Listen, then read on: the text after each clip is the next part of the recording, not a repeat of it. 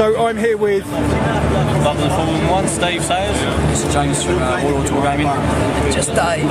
Just Dave. Just Dave. So what have you got here today? What have you come here to get today? I've come here to get the Massacre book, obviously. Got to be done. Got to be done. Looking fantastic. You're getting some. Yeah, I'm going to pick up the Erebus, Corvairon, and possibly. And how are you finding Corvairon? What do you reckon? I like the model. Corvairon model. I really like it a lot. I don't like Erebus as a character, but I like the model. No one likes. Yeah, but no one likes him, dude. You're not alone. Everybody hates him, but he's a beautiful looking model, though, isn't it? That's true. Yeah. There've been some ups and downs about Corvairon as well. Yeah. Some people don't like it. Some people like it. I think it looks fantastic. The face looks brilliant. Absolutely brilliant. Juffy hates it. Yeah, of course he would. He doesn't like anything. He's got no taste. He wants to make burn it. So. Yeah, of course he does. He ain't got to buy it then, does he? Yeah, I mean that's the trouble. Right. So what about yourself? Forge World.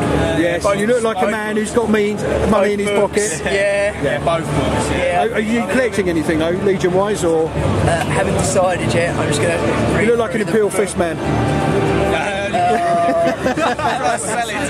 I'm trying to sell. No one likes the Imperial Fist. I think it might be Death Guard. Yeah.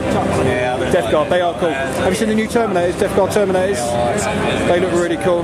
Yeah. I've literally got to this part. I haven't seen anything else yet.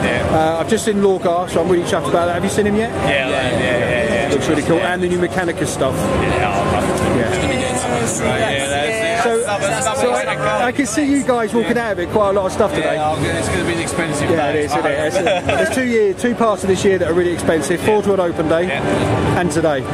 All right, guys, well, it's an absolute pleasure meeting you. You take care of yourself and I'll see you soon. See you later, guys. Thanks for looking. There we go. I'm with Daniel. Stephen. Dick. And you're collecting Sons of Horus. Good man. Nice army. Have you bought anything from there today?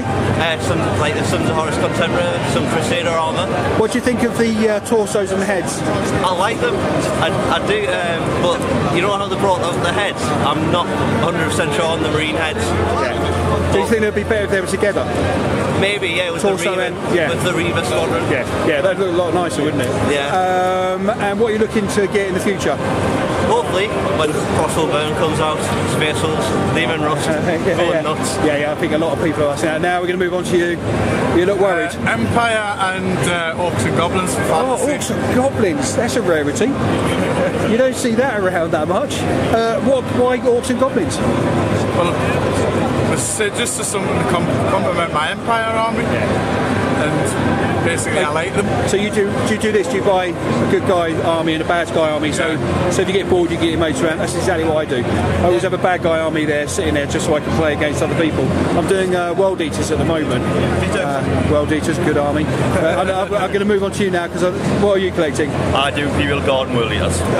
See, two of the favourite armies, and I've got to say that Imperial Guard because they're a fantastic all-round army, lots and lots to use as well, especially with all the new stuff that's coming out. And World Eaters because they're just nasty. And I love the Betrayal book. Have you all read that? I've got it, Oh, amazing story. Beautiful. I love the way Angon shifts over. Beautifully done.